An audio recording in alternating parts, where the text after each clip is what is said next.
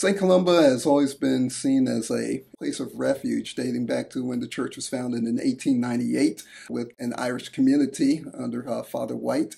We saw a change after the 1906 earthquake where the Italian community, looking for a refuge following the earthquake from San Francisco to Oakland, found a place here in St. Columba. And then it was within the next couple of decades that a lot of African Americans began to populate St. Columba.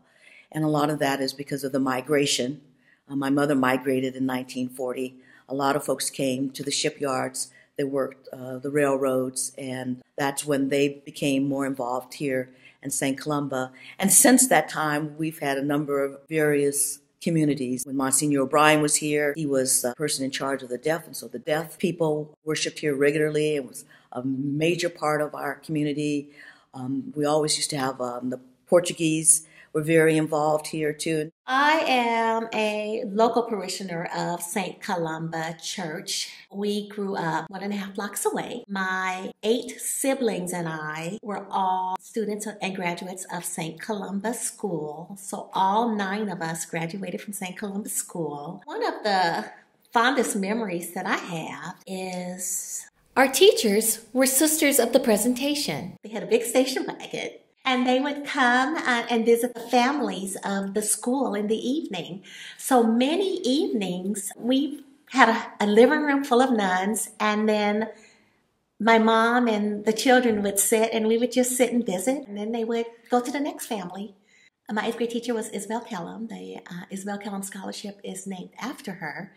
And she was an icon of St. Columba School. She made sure that her students were high school ready. The fact that the scholarship is named after her. She was the 8th grade teacher of a number of my siblings, but she taught all 9 of us.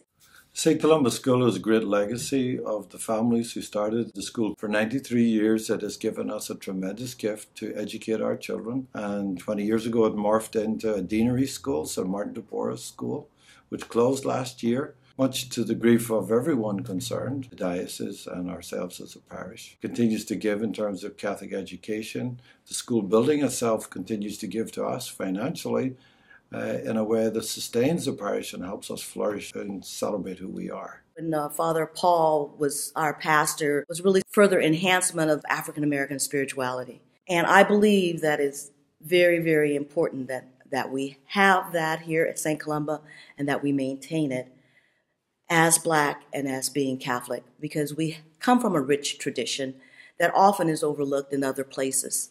And here at St. Columba, it is a place where we celebrate our Blackness, we celebrate our African spirituality, and I believe that we really are a beacon of hope for the Diocese of Oakland and for the Archdiocese of San Francisco. I know that's why a number of people come to St. Columba, is because of this African spirituality that we celebrate on a regular basis. A piece of land on the corner of 64th and San Pablo was donated to St. Columba Parish.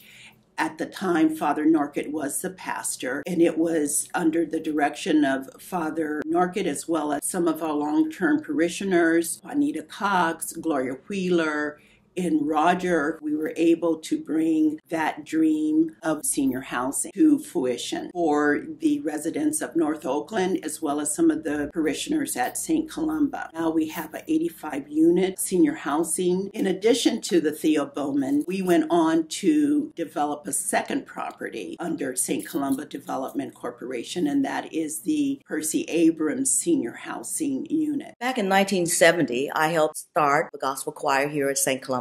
We were the first gospel choir in the diocese, and the choir has existed ever since then. It has evolved, and it really brings a sense of belonging, a sense of ownership to our church. St. Columba is one of the most Baptist Catholic church I've ever attended. And to this day, we've seen the underlying thread that connects all of our communities, all backgrounds, has been the faith that we have. And this faith has always been used to listen to and, more importantly, to act on issues regarding the city of Oakland and our world, whether it's addressing violent crime in our city, as evidenced by the crosses that we have out front, to address issues such as HIV and AIDS in our community, to the many ministries that we have in St. Columba. All of those are connected with our faith, and it is the faith that tells us who and whose we are. So what's distinctive about St. Columba for me is that it's really the people. It's when you do a history of the parish, you can do this pastor, this pastor, this pastor.